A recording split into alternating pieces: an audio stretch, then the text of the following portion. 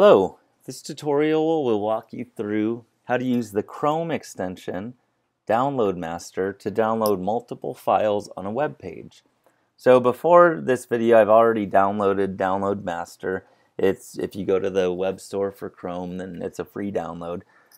Just search Download Master extension and it basically adds something to my toolbar which allows me to do a particular task when I activate the extension.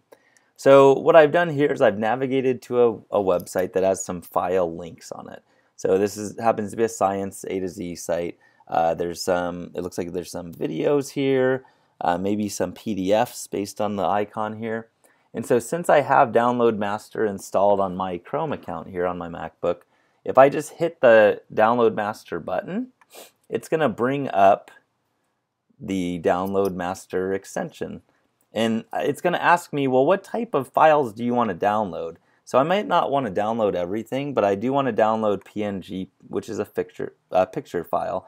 I don't necessarily want GIFs or JPGs on this time, but I do want all the PDFs as well, because there might be some good things on there. I don't want to download HTML pages or anything else like that. But in this case, all I want are PNG files, because there might be some cute little bug icons down here as below, and PDFs, which would be files. All I do then is I click download, and you're going to see it bring up a kind of warning like, hey, this site's trying to get you to download a whole bunch of files at once. I'm going to hit allow, and then when I hit allow, I want you to watch down here in my download section of Chrome all of the files being downloaded. And so it's basically going through and finding anything that's a PDF or a PNG and downloading it into it. All of those files then will be available on my download section of my computer, so I can upload them to a different website or utilize them any way that I see fit.